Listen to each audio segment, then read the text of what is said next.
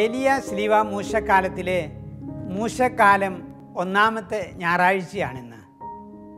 മത്തായിയുടെ സുവിശേഷം 20-ാം അധ്യായം 1 മുതൽ 16 വരെയുള്ള വാക്യങ്ങളാണ് ഇന്നേ ദിവസത്തിലെ സുവിശേഷത്തിലെ പ്രതിപാദ്യ വിഷയം.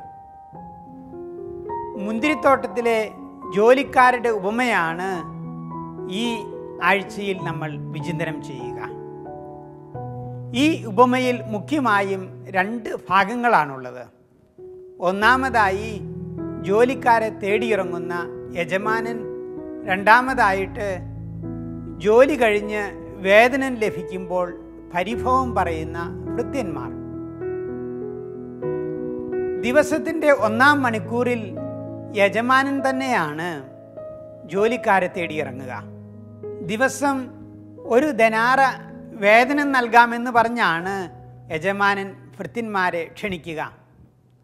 ദിവസത്തിൻ്റെ വിവിധ യാമങ്ങളിൽ യജമാനൻ മുന്തിരിത്തോട്ടത്തിന് വെളിയിലേക്ക് വരികയും ഭൃത്യന്മാരെ മുന്തിരിത്തോട്ടത്തിലേക്ക് ക്ഷണിക്കുകയുമാണ് ചെയ്യുക. ദിവസത്തിൻ്റെ 1-ാം മണിക്കൂറിൽ പുറത്തിറങ്ങിയപ്പോൾ കാണുന്ന ഭൃത്യന്മാരെയെല്ലാം യജമാനൻ വളരെ സ്നേഹത്തോടു കൂടിയാണ് മുന്തിരിത്തോപ്പിലേക്ക് വേലയ്ക്കായി ക്ഷണിക്കുക. ദിവസത്തിൻ്റെ 3-ാം മണിക്കൂറിലും യജമാനൻ മുന്തിരിത്തോട്ടത്തിന് വെളിയിലേക്ക് ഇറങ്ങിയപ്പോൾ ചന്തസ്ഥലത്ത് അലസരായിരിക്കുന്ന ആളുകളെയാണ് കാണുക. അതായത് അലസതയുടെ മൂടുപടമണിഞ്ഞ് ജോലി ചെയ്യാതെ നിർനിമേഷരായി ഇരിക്കുവാനുള്ള ഇടമാണ് ചന്തസ്ഥലം എന്ന് പറയുക. അവിടെ ജോലിയില്ല, പരിഭവങ്ങളും പരാതികളും മാത്രം. ആർക്കും ഉത്തരവാദിത്വമില്ലാത്ത ഇടമാണല്ലോ ചന്തസ്ഥലം. ഇങ്ങനെ ചന്തസ്ഥലത്തിരുന്ന് സമയം കളയാതെ ജോലി ചെയ്യുവാനാണ് യജമാനൻ ഭൃത്യന്മാരോട് ആവശ്യപ്പെടുക. സമയം പൂർത്തിയായി ദൈവരാജ്യം സമീപിച്ചിരിക്കുന്നുവെന്നാണ് ഈശോനാഥൻ തൻ്റെ ആഗമനവുമായി ബന്ധപ്പെട്ട് ആളുകളോട് പറയുക.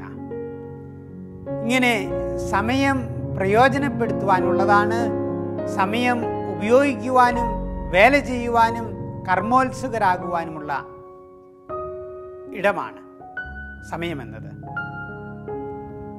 ദിവസത്തിൻ്റെ 6-ാം മണിക്കൂറിലും 9-ാം മണിക്കൂറിലും യജമാനൻ പുറത്തേക്ക് ഇറങ്ങുകയും ജോലിക്കാരെ മുന്തിരിത്തോപ്പിലേക്ക് വേലയ്ക്കായി ക്ഷണിക്കുകയും ചെയ്യുന്നുണ്ട്. അതായത് ജീവിതത്തിൻ്റെ വിവിധ ഘട്ടങ്ങളിൽ അനുതപിച്ച് മാനസാന്തരപ്പെട്ടവരെയാണ് ഇത് അർത്ഥമാക്കുക. ദിവസത്തിൻ്റെ 11-ാം മണിക്കൂറിലും മുന്തിരിത്തോപ്പിലേക്ക് പ്രവേശിക്കുവാനുള്ള ഇടമുണ്ട്. അതായത് ജീവിതത്തിൻ്റെ 10 മണിക്കൂറും തിന്മയിലും പാപത്തിലും മുഴുകിയാണെങ്കിലും ജീവിതത്തിൻ്റെ അന്ത്യഘട്ടത്തിലും അനുതപിച്ച് ദൈവരാജ്യത്തിൽ പ്രവേശിക്കുവാനുള്ള സാധ്യതയാണ് 11-ാം മണിക്കൂർ സൂചിപ്പിക്കുക. അങ്ങനെ 11-ാം മണിക്കൂറിൽ ദൈവരാജ്യം കരസ്ഥമാക്കിയവരാണല്ലോ ധൂർത്തപുത്രനും വലതുവശത്തെ കള്ളനും. ധൂർത്തപുത്രൻ്റെ ജ്യേഷ്ഠൻ തനിക്ക് കിട്ടാതിരുന്നതിനെക്കുറിച്ച് പരിഭവപ്പെട്ടും ഇടതുവശത്തെ കള്ളൻ കർത്താവിനെ പരിഹസിച്ചും ദൈവരാജ്യത്തിന് പുറംതിരിഞ്ഞു നിൽക്കുന്നതാണ് കാണുക. എന്നാൽ നമ്മൾ ധൂർത്തപുത്രനെ പോലെ, വലതുവശത്തെ കള്ളനെ പോലെ അനുതപിച്ച് കർത്താവിൻ്റെ മുന്തിരിത്തോട്ടത്തിലെ ഉത്തമ ജോലിക്കാരായി തീരുവാൻ ഈ സുവിശേഷ ഭാഗം നമ്മളെ ഓർമ്മിപ്പിക്കുകയാണ്. സ്നേഹമുള്ളവരെ, ഈ ഉപമയിൽ പറയുന്നത് പോലെ നമുക്കും നീതിയെ ഉല്ലംഘിക്കുന്ന കരുണയുള്ളവരായി തീരാം. യജമാനിൽ വിളങ്ങി നിൽക്കുന്നത് കരുണയുടെ ഭാവമാണല്ലോ. വേദനിക്കുന്നവരെയും പാർശ്വവൽക്കരിക്കപ്പെട്ടവരെയും എല്ലാവരാലും തഴയപ്പെട്ടവരെയും എല്ലാം പരിഗണിക്കുകയും അവർക്ക് അർഹമായത് കൊടുക്കുകയും ചെയ്യുമ്പോൾ നമ്മിലും പരിലസിക്കുന്നത് നീതിയെ അതിശയിക്കുന്ന കരുണയെന്ന പുണ്യമാണ്. ഫ്രാൻസിസ് മാർപ്പാപ്പയുടെ വാക്കുകളിൽ കരുണയുടെ സംസ്കാരം വളർത്തിയെടുക്കുക എന്നുള്ളതാണ് ക്രൈസ്തവരായ നമ്മുടെ എല്ലാവരുടെയും ഉത്തരവാദിത്വം. കരുണയുടെ വക്താക്കളും കരുണയുടെ പ്രവാചകരുമായി തീരുവാൻ ഈ ഉപമ നമ്മളെ ഓർപ്പിക്കുന്നു. രണ്ടാമതായിട്ട്, കർത്താവിൻ്റെ മുന്തിരിത്തോപ്പിലെ നല്ല ജോലിക്കാരായി തീരുവാനും ഈ ഉപമ നമ്മളെ ആഹ്വാനം ചെയ്യുകയാണ്.